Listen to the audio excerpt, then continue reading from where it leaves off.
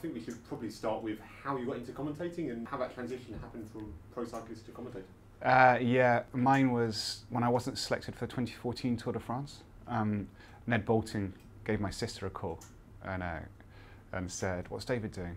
It's only 5 days before the tour. And at the time I was planning on going back to Spain because I was in the UK, and my sister said, "I don't know, actually, let me speak to him." And at that point in time I was like, the tour can go and shove it. And my sister said, "You know what, you should probably go and do this. It's probably be good for you to go to the tour and not feel like you're left out, and anyway, it might be good for the future." And that's where the relationship began. It was kind of with Ned, then met the whole team, and it planted the seed, I think, in their heads that there could be something more than just being a pundit and a kind of a man on the ground. And what's your favourite element of commentary? Is it telling the story? Is it giving your personal insight into it? I suppose my favourite element is the fact that I watch bike racing. I wouldn't do it otherwise. I honestly probably wouldn't have the time, or yeah, I just wouldn't watch it. So it's kept me in there. My sister was right. It's given me that halfway house rather than just cutting the cord. And when it's good racing, I love it. It reminds me of just how much I love the sport and why I did it for so many years, because I can feel it. I'm there. I can project myself completely into the race, which is lovely. And how do you find working with Gary and Ned, two people coming from a journalist background? Does that help? I mean, Ned and Gary and the whole team have been so generous with me, and Doc, the director. Gary is an institution. You know, you kind of take it for granted when you've seen him on TV for years. You just think that that he just does that like that. Then you work with him and you realise how obsessive he is, and how he's such a perfectionist, and everything's scripted, and he's there before the race for hours, after for hours, getting it all put together. And that was fascinating. And Ned's just a bundle of energy, and it's amazing what he's learned in such a short space of time. And seeing it was great with Ned and me, because we got to both begin commentary at the same time. So we created a dynamic from the ground up.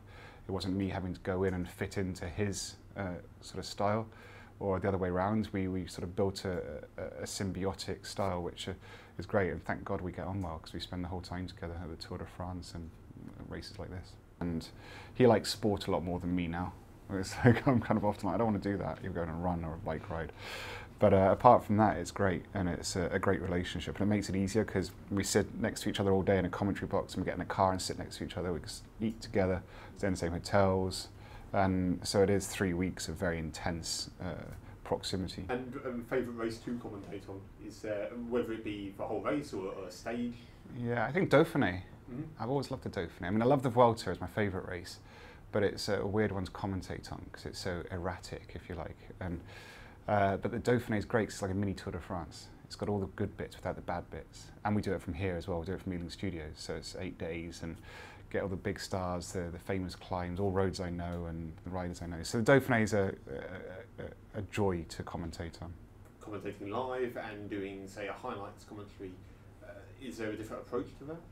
Yeah, they're so different. Live commentary, there's adrenaline. There's kind of, you know, you've got to be switched on the whole time. You can't relax. The problem with the highlight commentary is that you're switched off a lot of it waiting to kind of build it. They build the show up, as you've probably seen. It's part 1, part 2, part 3, part 4. This is where it's interesting for people to understand as well. If you like, Ned is the commentator, I'm the colour. So Ned's role as the commentator and lead commentator is to essentially take the viewer on the journey emotionally, and also manage the director's desires. You know, like, we're going to a break, we need to soft out. Okay, we're coming back in. Okay, can you give an up some? Can you tell them this? So he's getting all that. So I'm getting it in my ear as well, but I don't have to actually follow the instructions. And so whenever I talk, it's simply getting inside the skin of the writers. It's almost like I'm just trying to share my experiences, but Ned's actually got to run and manage the whole show. So it's a lovely sort of dynamic, and in the highlights show that's even more accentuated in the sense that it's more complicated because you have to do really focused little blocks, chopping in and out while you're live commentating that you know is recorded, that that's then going to be cut up. So actually it's harder to do the highlight commentary because you dip in and out, and you have to kind of take people on that emotional journey, but it's a broken up emotional journey. Is there someone you'd like to interview? I don't interview writers. No. No. Would that be something you'd like to do in the future? Or is that not your... No. No. I don't want. No, I just don't think it. I don't.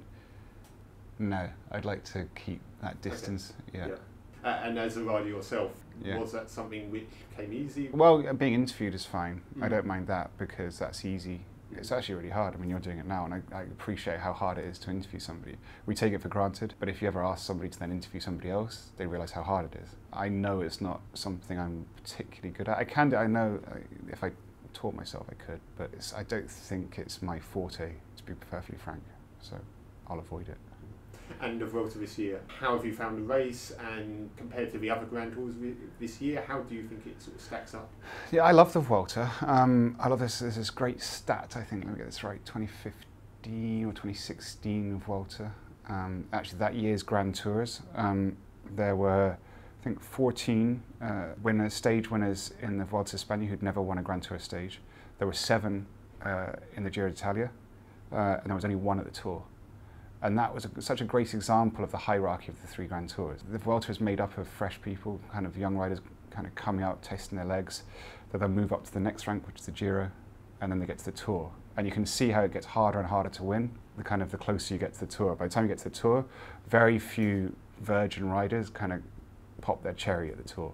They have to have done it at the Vuelta. And the Vuelta is where it's most dynamic racing. It's where we see the most interesting things. It's not predictable. You do have the prediction, there's certain elements to it. But I like it, and that's why I loved it as a bike racer as well. Okay, thank you very much. Pleasure. Cool.